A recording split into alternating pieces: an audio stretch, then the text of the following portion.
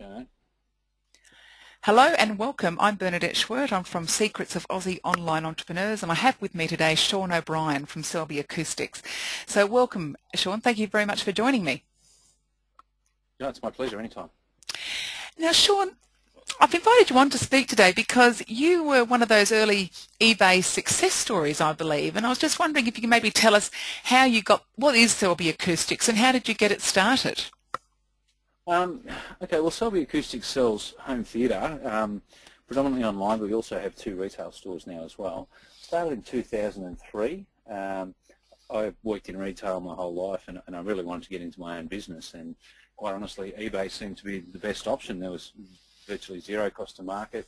2003, almost no competition, and it just seemed like the way to go. So I guess I researched eBay for about 6 months.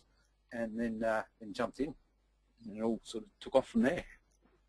Right, so I remember reading that you were selling cables from home, but obviously there's a big jump from, or is there a big jump from selling cables, from, your spare room into an eBay store and then further into, you've got a bricks and mortar store, haven't you?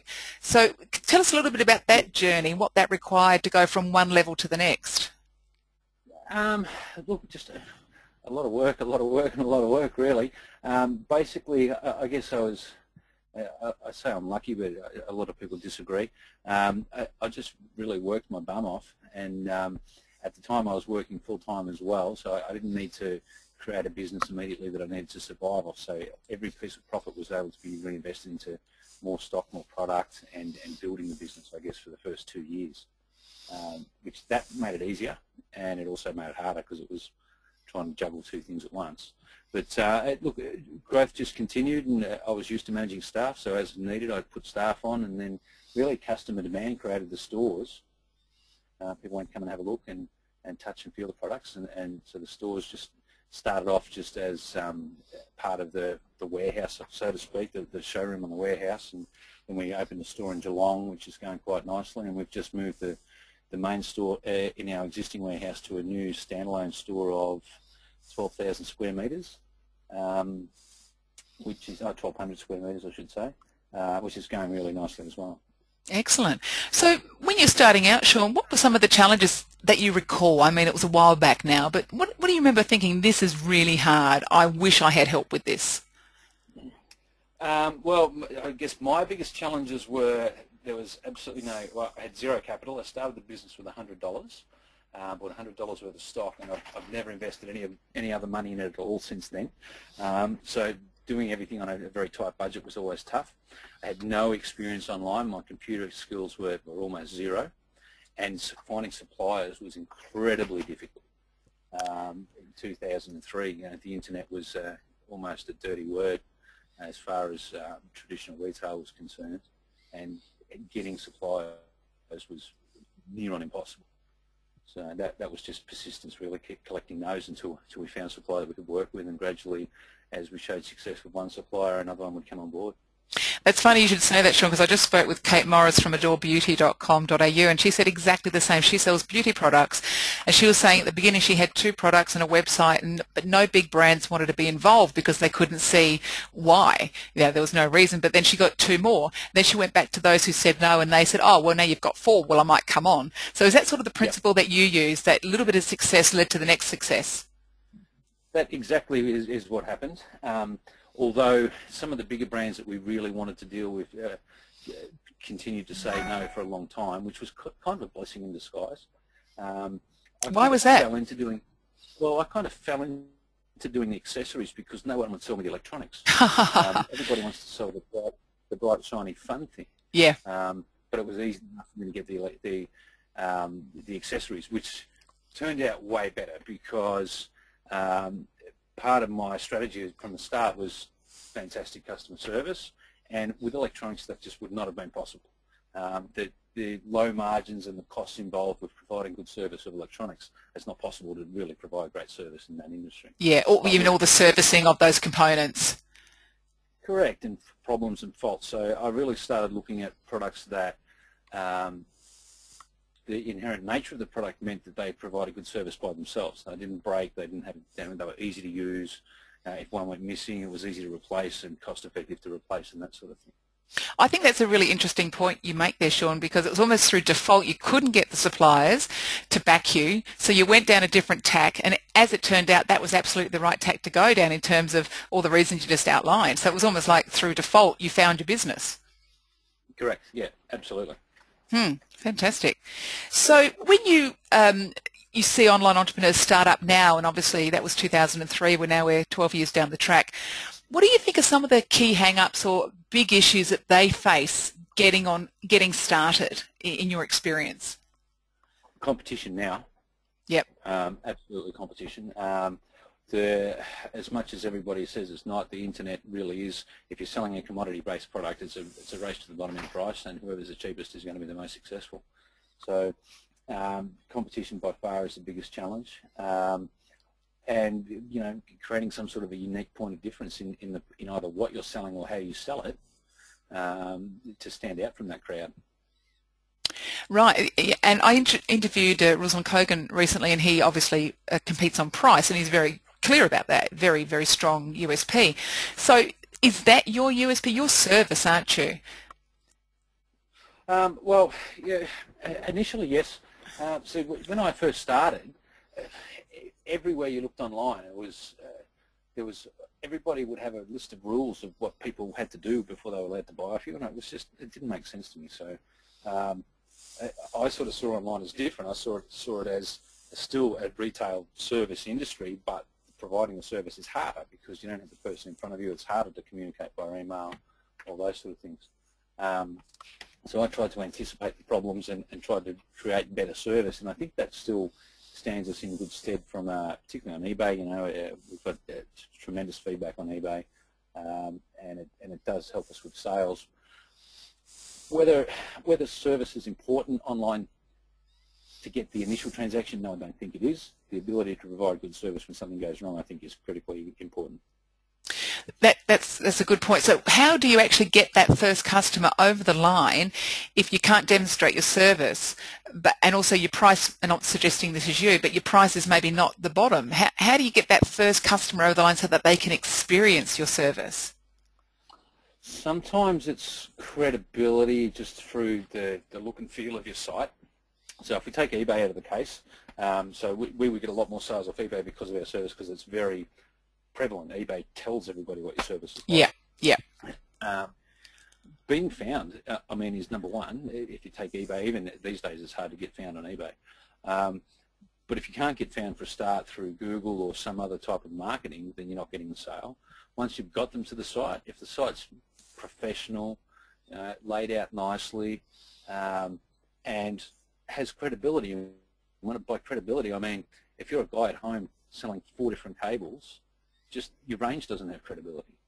Yeah. Having 4,000 different cables and being able to tell everybody in your copy what they do, that does have credibility. So you don't always need to be the cheapest, but you need to still have what I call the perception of cheap. So you need those lost leaders, and then a way to convert those leaders into a better product. Yeah, excellent. So, Shaun, in terms of someone who's got an idea for a business but not quite sure how they should proceed, how can they research it to make sure that they're not investing money in a dog, so to speak, if I can use that terminology? I guess first step would be if it's obviously an online business selling products, obviously Google the products and see what competition is out there with the amount of paid advertising that's already there.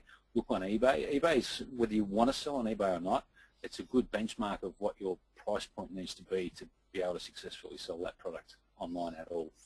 Because if you're just doing a standalone website, eBay is going to be your biggest competitor no matter what. Particularly in Australia, and Amazon comes along, it will be as well.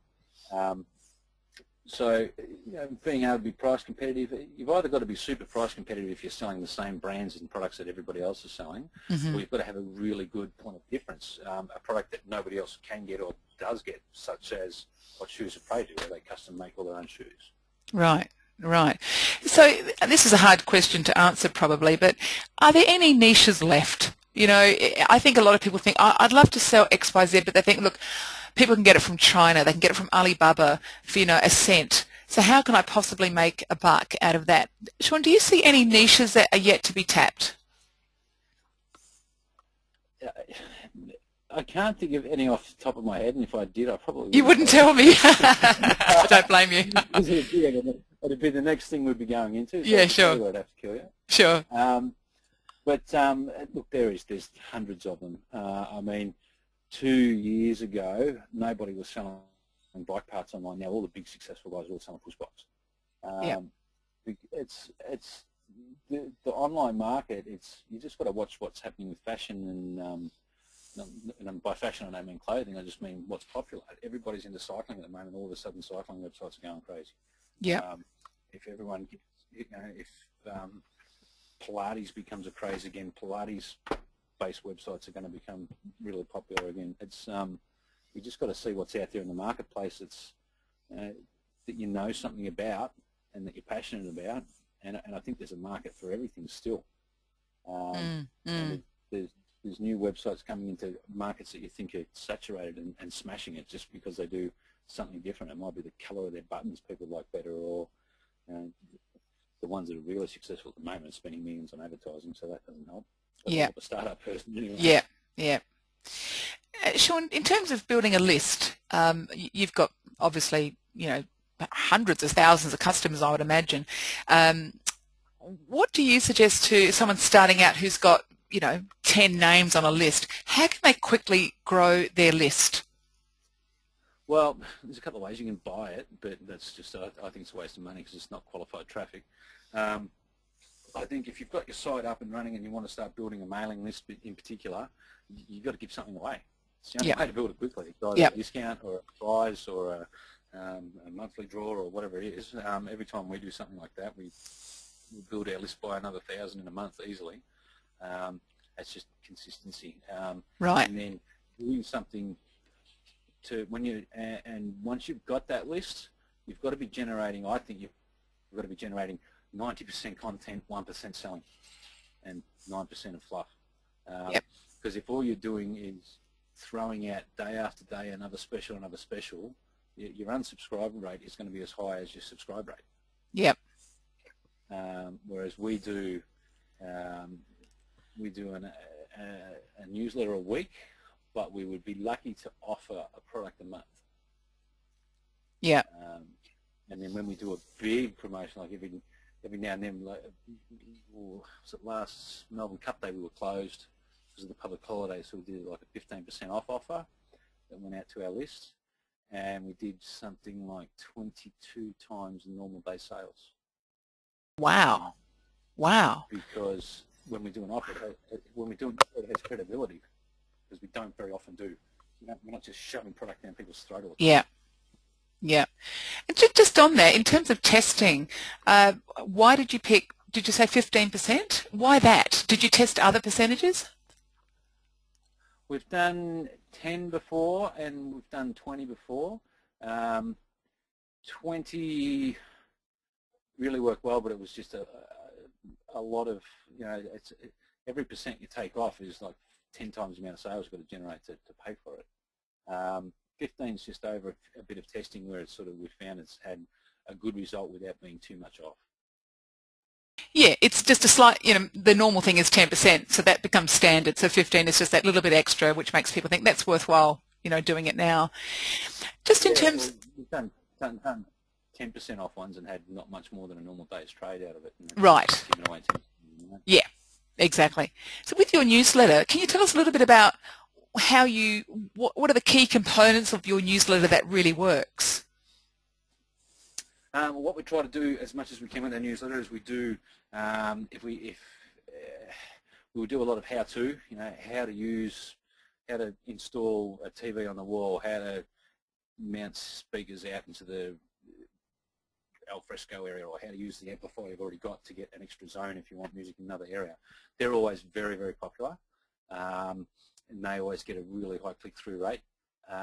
And then there's marketing on those, but it's sort of indirect marketing. It might be on the bottom of the article, these are the type of products we've mentioned, that sort of thing, rather than just throwing, we've got this on special for $10 off top. And I see that you've got free Australia-wide shipping there, Shaun.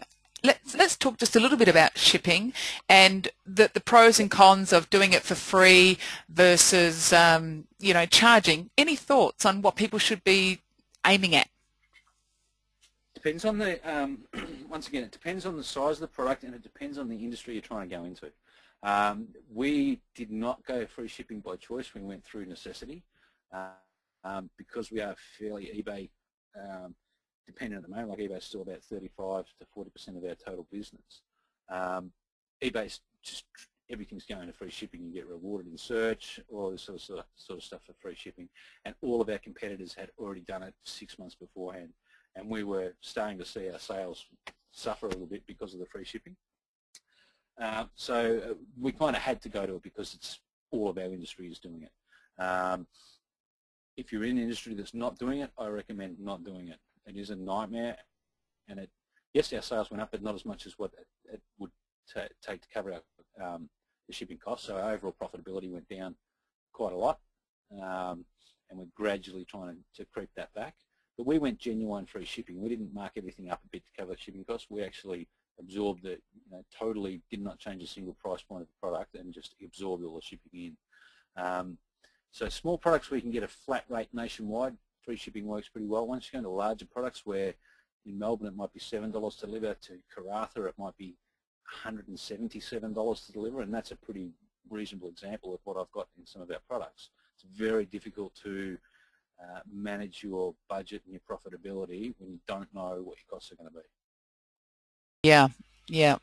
So looking at customer service, Shaun, you've got in your biog, over 500,000 transactions. Now, I'm not sure if that's overall or per year. It's a lot, whichever way we look at it.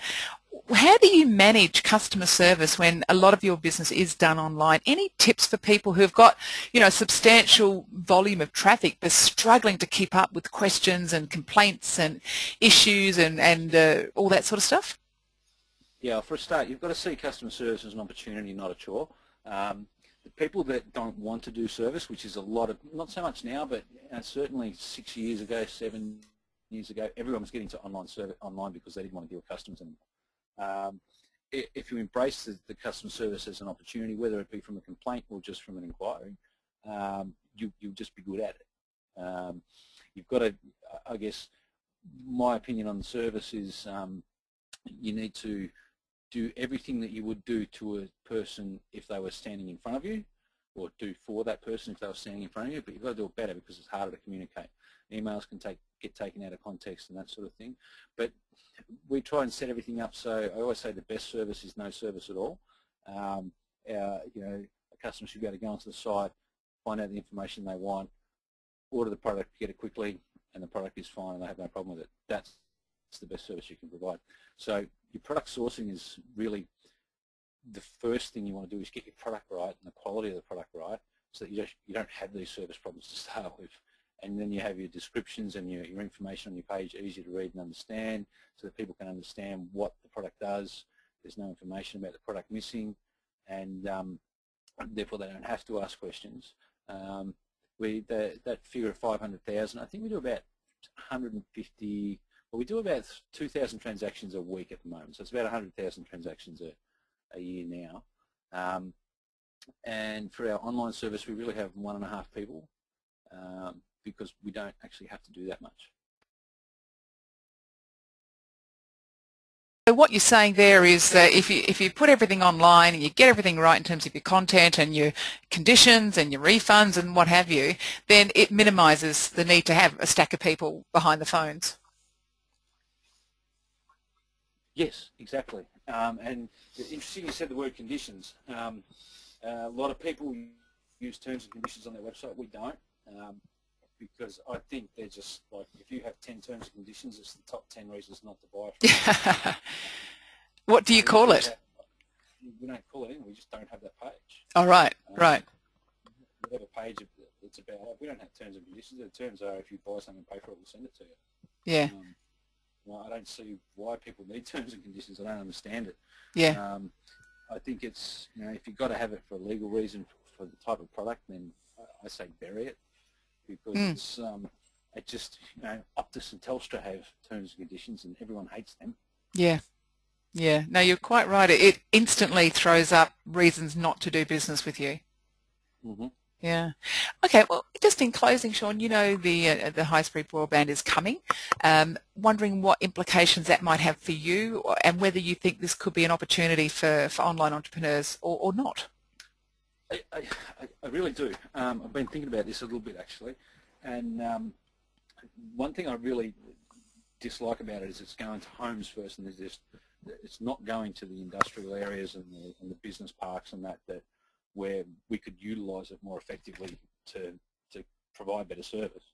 But that aside, the opportunity with the customer is the opportunity for delivering rich content in your marketing, whether it be on your website or in your emails or whatever it might be. When I first started putting things on eBay,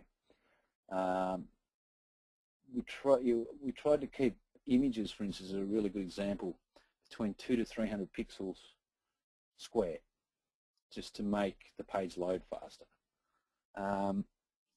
Today, a 200 to 300 pixel image is so far below standard, it's not funny.